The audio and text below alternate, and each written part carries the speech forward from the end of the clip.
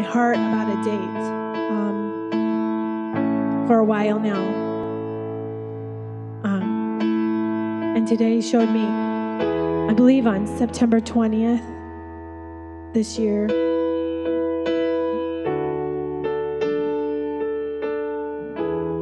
he showed me a picture of a rock formation and sides of it fall away. And so it becomes like a tip of a knife is what he said. And I saw it as like sharpening a pencil to make it. And then I felt like the pen of a ready writer. And I can't remember what goes with that. But I feel like on the 20th, there will be revealed a falling away that sharpens to a point.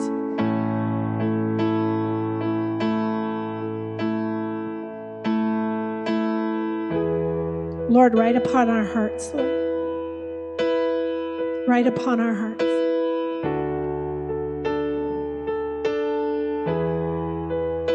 Gird us up. Help us to cling to you, cling to the rock. Let it be our firm foundation. We thank you for the sharpening.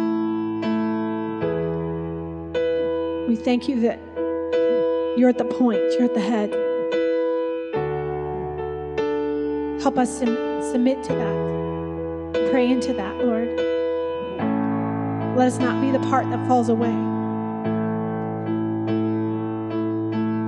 That remains to be part of that pen of the ready writer. In Jesus' name, amen.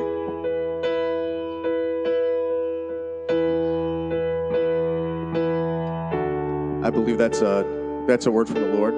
Now this is how we handle it, according to the Bible. Okay, this is 1 Thessalonians 5:16. Rejoice always, pray without ceasing, in everything give thanks, for this is the will of God in Christ Jesus for you. Do not quench the spirit, do not despise prophecies, test all things, hold fast what is good, abstain from every form of evil. So this is what we do. We test this word.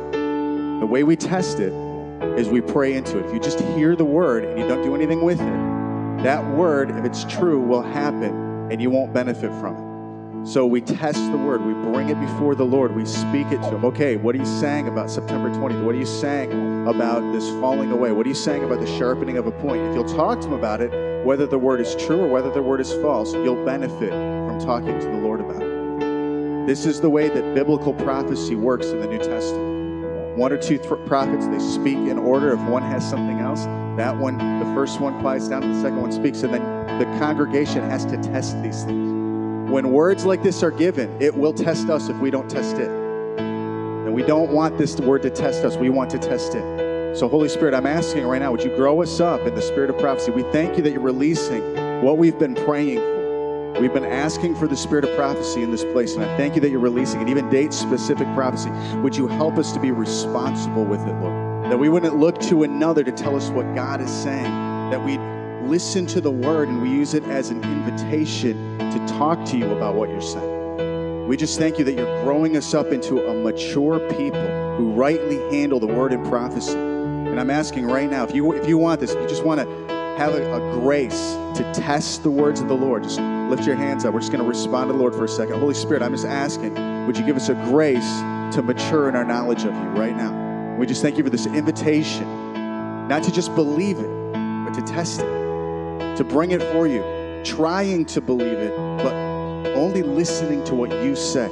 I just thank you for the spirit of prayer. I thank you, Holy Spirit, that you want every one of us to know Jesus, that you're the comforter, that you're the one who is sent to remind us of what he said and to teach us new things as we can bear it. So I'm just asking for an increased capacity to bear the spirit of prophecy, that we wouldn't ramp up, Lord, we'd actually dial it down.